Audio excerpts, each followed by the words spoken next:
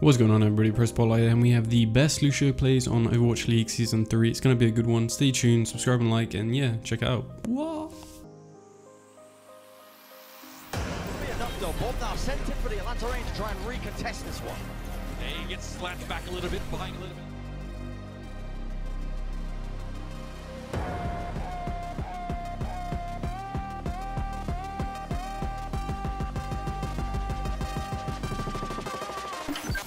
Buying a little bit of space for the Gladiators. Is that it? Oh!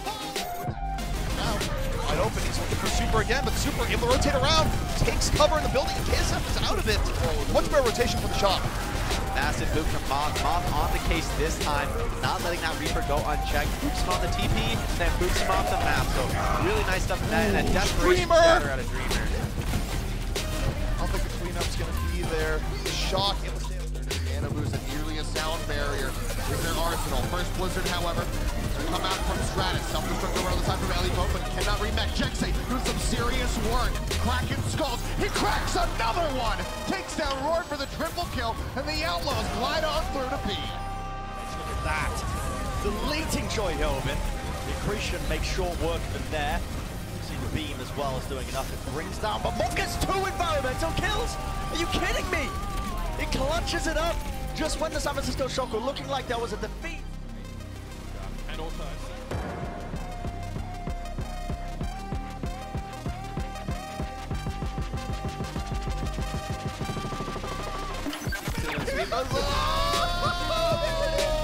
oh my God!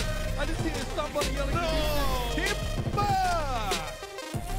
Bring down my charge. He's going for the back line, trying to get the grab. He doesn't stick it to Super Shield. Beat's going to come out for both teams. Now Shack in the back line, spinning to win. Ends up getting stunned. Not too much damage, and actually a majority of that damage is basically donated to Choice over shields. But KSP and McGrady go to town on the front line. There will be a nano onto Choice, trying to subvert a lot of this damage from the Valiant, and Striker ends up going to the back, ending up taking a last throw in KSP. But no! The Z9 for Shock. Valiant end up capping the point. After the Shock, surely you just try and get out, right? Will they be allowed to? No! Architect gets caught. That's big. I mean, now you start to build up some war. What in the world? No! Not by 3, and he's far from done! Yeah, it was. Decide to dive over. This time, though, you're a little bit healthier to start things out. Doa able to get onto Dante. Oh no! Off the edge you go again! Jexa's a madman! Completely out of his mind, but still fight to a degree. But nope, not anymore. Cool. Maximum value, what they were looking for. They're trying to find a pick or 2. Are you kidding me? Another big boom coming out from FT God. Have been stolen from the kill feed, but it matters not. FT God. What a clinic. What a Dragon Strike onto both tanks of the Florida Mayhem. Now Florida make the switch back over to the May Reaper, and they're just trying for some huge aggression. Oh my word! The whole rock into the canal. Hey, that was good night, no smite, FD God. That was ridiculous.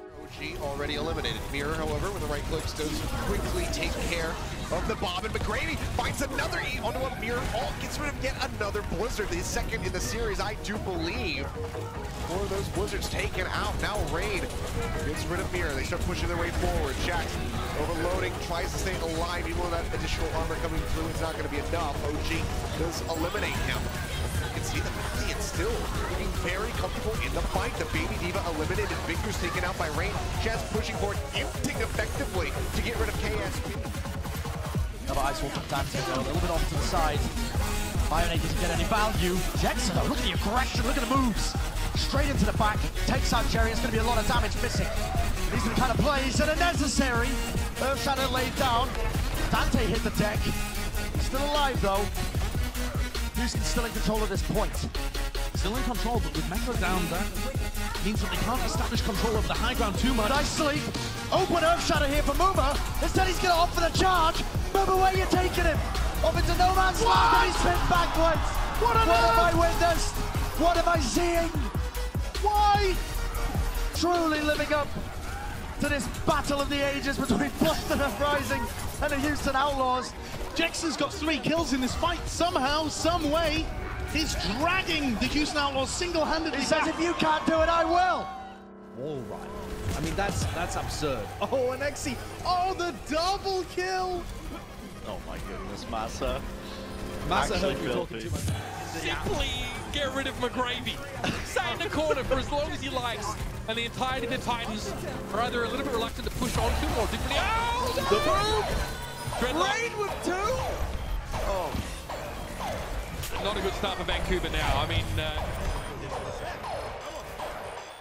Carpe is going to get naded, has to play a little bit more safe. Beautiful fire grenade there from Rain to make sure Carpe can't play aggro. But speaking of aggro, funny Astro in the backline, getting off Ersten. Now with your May down, you're really going to have to kill off Ivy pretty quick, sharp. Very early beat for Astro, early nano as well. On Hawk, trying to move everybody forwards, but Pokemon gets instantly destroyed by Astro. He's picked up 2 kills himself already. Make that a 3rd with Dogman falling as well. This is why you pick up Astro on your team. it is overtime. Guardian's board only got here in Doha, had the EMPs, and the tip seems to be falling in favour of the Dallas field, but did get the first EMP. Aimdot goes over the end though. Big environmental kill from Paintbrush to take out so much of the healing for the Justice. EMP from Doha doesn't appear to have really caught anyone, but he'll get stitched with a manual hack and remove him easily enough. And another shatter. Stratus instantly comes up with the Ice Wall to try and defend this one, but it's no time. Look at that roar! Lays it down. 3. Sleeping, but Sanguinal on a clutch. Through having that 3rd tank jump on in as the Gladiators getting very close, but it's taken them so much time because of the duplicates. Yeah, Murdering now has to step above and beyond the Call of Duty, as opposed to what he was normally doing. Getting rid of an extra tank in every fight is no mean feat for a Tracer, especially with all the armor you have to deal with. Empty God now is below. Line, and Mott's looking for a little bit of a boot here. Hiding. These people. They don't know he's there yet, but here we go. Halt, Oh, the Halt into the boom!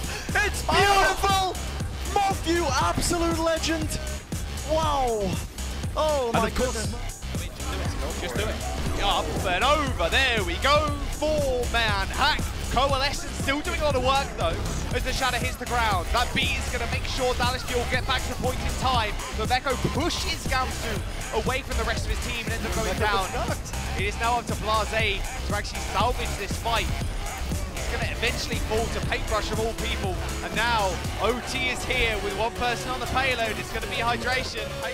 Here, just too many down for the Outlaws. Though I do expect a little bit of stall as Jexa somehow gets Jexa! What in the world? How? Why? Jexa! Just Still impressing us on any hits. Oh! It's happening again! Charge looking for the isolation. Jonak, a bit danger. The flashbang hits 3. But the fall through not there. New York still stay alive. The immortality field so well timed from Jonak, keeping New York alive for a moment, but even with the immortality field, it's still not enough. The Charge had a great engage. Yeah, this time, the Charge did not give up that key ground. Last time, the Charge dropped off the high ground with a few players. This amount of value on a high ground already, like more than we can really expect. That was a gutsy wizard. It was, but the beat's going to come out. Gator actually gets caught on the other side of the wall. Luckily enough, Fairster was there to save him. Not quite enough to save Edison, however. And a beat engagement for the Eternal. All the utility from the rain is down. They got the coal, but they decide not to use it. They get forced all the way back to their spawn. 1 minute, 20 seconds remains. And the main... All sorts of space. The Shock now taking the opportunity. Striker got to the back. And with 2 from Striker, the Shock now have regained the momentum here, Jake. We're going to see the attack really get into force. This first move is just to feed a bit of HP on the tanks, get that Coalescence ready for your real commitment, and this is going okay, but Void drops, and that's going to probably kill the push here.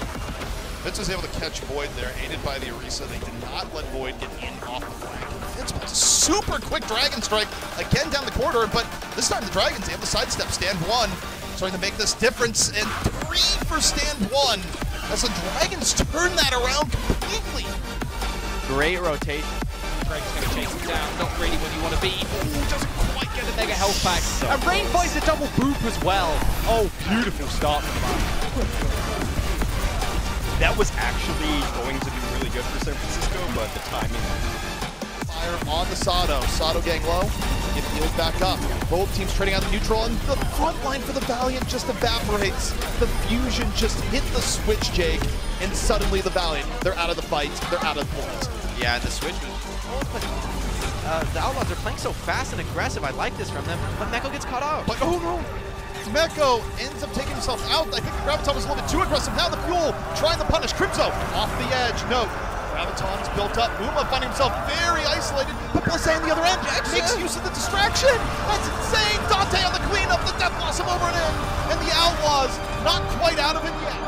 First, Dallas look really comfortable. They're playing reactive, man. It's paying off. Finding Astro. Okay, manages to get out. No D-Suiter, but it's going to be an EMP here. Another questionable one from Doha. They catch Sato, but is that really enough? Sound Barrier kept Sato ticking along nicely, and then he finishes off Crimzo. You'll have a primal range, but more importantly, there's an EMP from Hisu if it's necessary.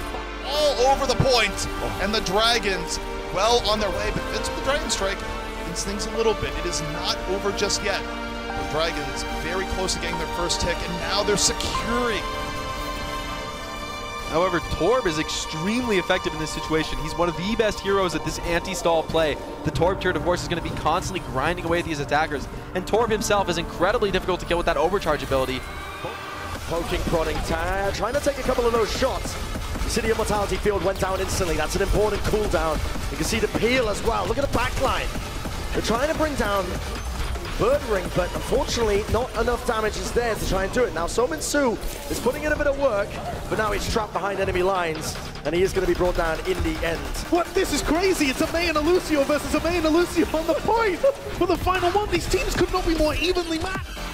Dreadlock hit with it as well. It's going to be a gravitic flux for KSA to try and get his team out of trouble, but you know what they say. What goes up must come down. And the Titans here really struggle to deal with that. The setup was perfect for the Justice. Two support ultimates and a perfectly placed EMP. It doesn't matter what composition you're playing, even the Wrecking Ball doesn't prolong.